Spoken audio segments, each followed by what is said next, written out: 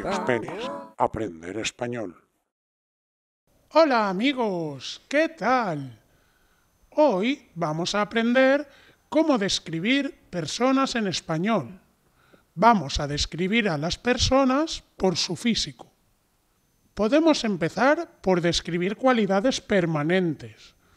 Para cualidades permanentes utilizamos el verbo ser, como el sexo.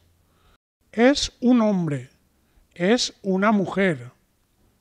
Además del sexo, podemos decir un poco sobre la edad.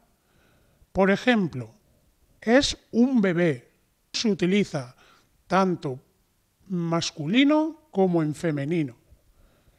Es un niño o una niña.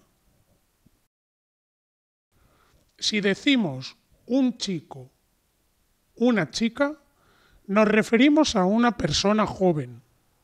Es un señor, una señora.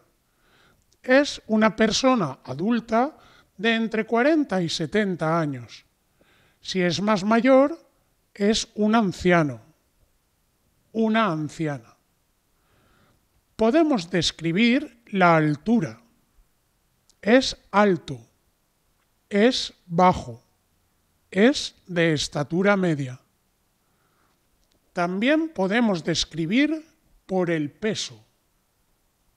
Es gordo, es delgado, es normal. Acordaos que todos los adjetivos cambian si hablamos en femenino o masculino. Es alto, alta, es delgado, delgada. Para decir la edad, utilizamos el verbo tener. Tiene 20 años. Si no sabemos exactamente la edad, podemos decir tiene unos 30 años. Podemos describir a una persona por el color de sus ojos. Tiene los ojos marrones, azules, verdes. Y por el color del pelo. Es rubia, tiene el pelo rubio. Es moreno, es castaño.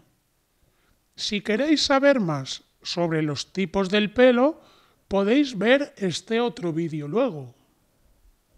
Para describir, también podemos hablar de cómo van vestidos. Aquí se utiliza el verbo llevar. Y hablamos de la ropa o complementos. Lleva una camisa blanca y unos pantalones negros. Vamos a describir a Penélope Cruz, una de las actrices más importantes de España.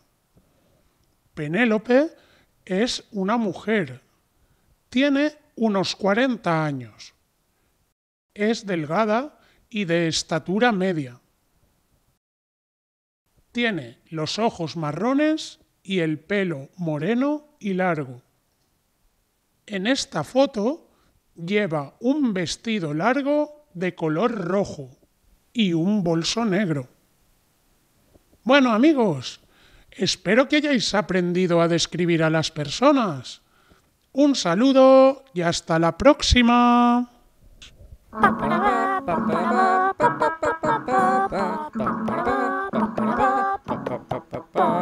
Hola.